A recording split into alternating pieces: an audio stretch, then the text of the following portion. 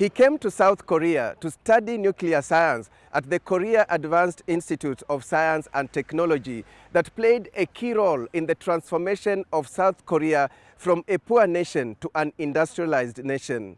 I landed here in 2014 in September, very cold. During winter? Winter was just about to begin, but then winter about to begin in Korea is basically June in our country. That's Agar Omondi sharing his story on Daring Abroad. Welcome, I'm Alex Chamwada.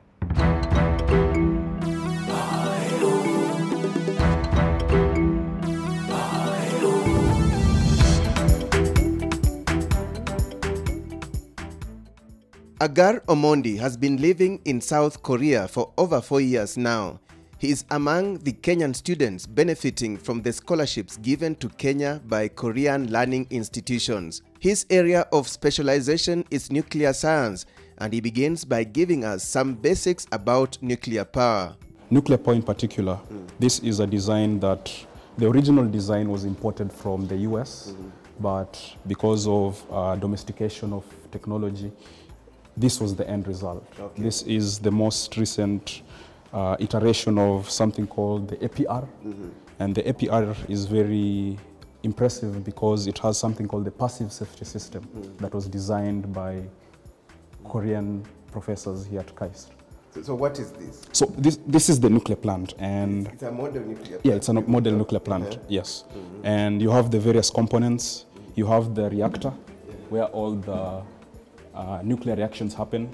Then you have the steam generators that put up the steam, and it's sent to the generator, which is up there. Then it turns a turbine, and you have your electricity. How did you land in South Korea? The thing is, in 2014, I was a student at the University of Nairobi, and it was around the time when the previous president of Korea was visiting East African countries, forging ties. And I got to learn that the admission team for this institution were looking for students.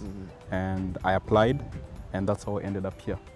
What interested you in this? What inspired you to think coming this far, South Korea? Yeah, I'd actually been following up on like the history of the world because I play video games, so I learn a bit of history from the video games. I had an idea of Korea's history, like the shift from being an agricultural country to an industrialized nation from the games I used to play. And so it felt very attractive for someone like me who was studying engineering, and the field that I got when I was studying back at home was not really that, it was something leading to something else. It felt very like a dead end.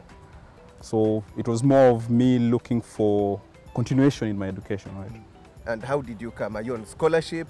Are Yes. you paying fees for yourself? Yes, I'm on a full scholarship here. My undergraduate was fully paid, and the scholarship is the tuition. They pay the tuition, and you also get a stipend, a monthly stipend. You also get a few opportunities to work. There are few jobs you can do around. You get to do research, and you can get a bit of remuneration.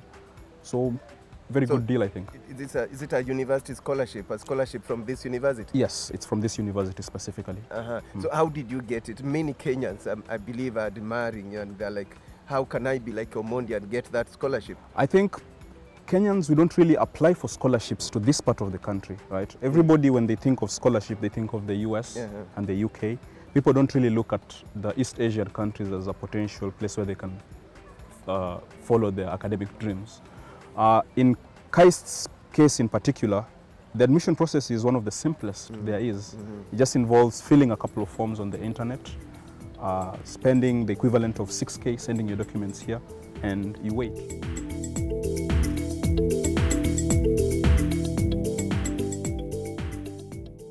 Here in South Korea, Omondi had to get used to winter and summer, weather seasons he had never been exposed to.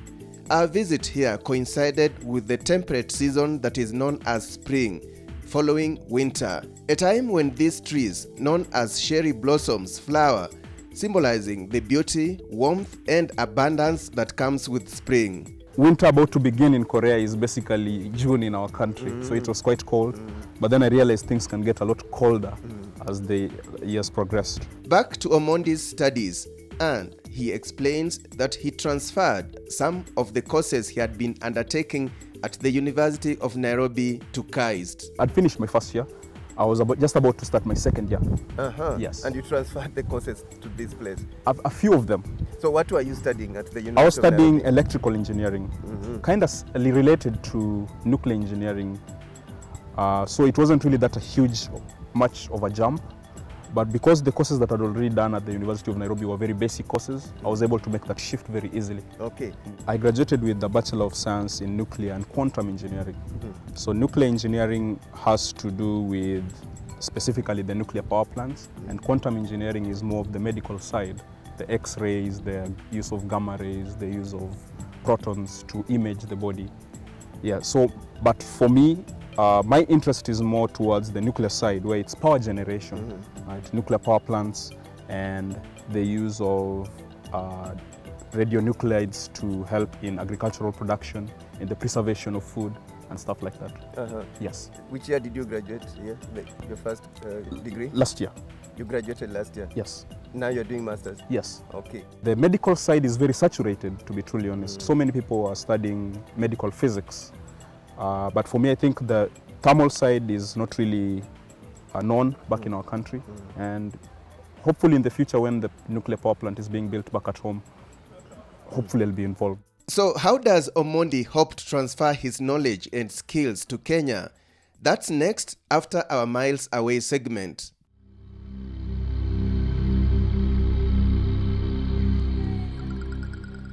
Today on Miles Away, we focus on Daring city, where KAIST is found. Daring is located in the central region of South Korea and has a population of about 1.5 million. The city is led by Mayor Hyo Tae-jong, who took office in July of 2018. Daring is approximately 140 kilometers from Seoul. The city is filled with interesting and scenic places to visit. One such place is Hanbat Arboretum, a top tourist destination for picnic goers and bike riders. Another such place is Daring Museum of Art that has been in operation since 1988. Daring is also home to 19 universities and around 30 government-funded research institutes, making it a hub of research and development. Similar to Nairobi, Daring is a major transportation hub. And that's Miles Away. My name is Michael Zimanji.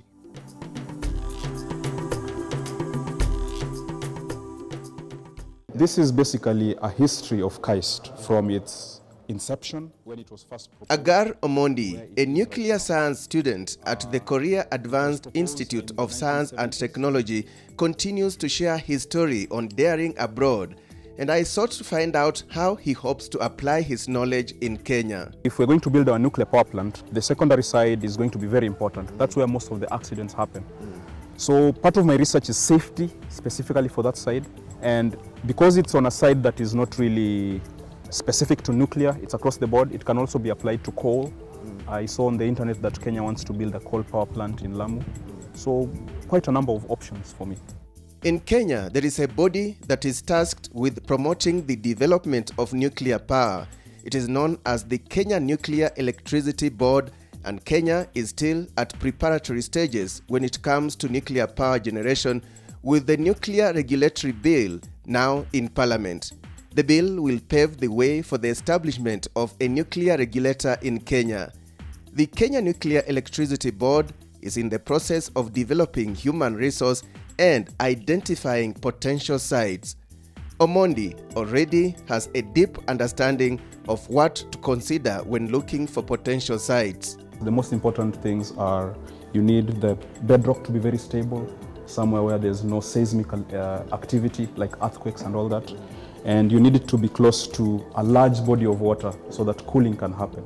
Your nuclear reactors have to be cooled throughout. Okay. So there are a couple of places that were suggested. I had Lamu was suggested. I had close to Lake Victoria. I'm not sure exactly where it is. I think safety, it has a lot more to do with communication. There hasn't been a very good job of the scientists and the researchers communicating to the people exactly what it is nuclear power is about. Right now, the current generation of nuclear power plants, like the type that my research is dependent on, does not really worry about safety. They're very well engineered, partly because of the work that the professors at this institution are working on.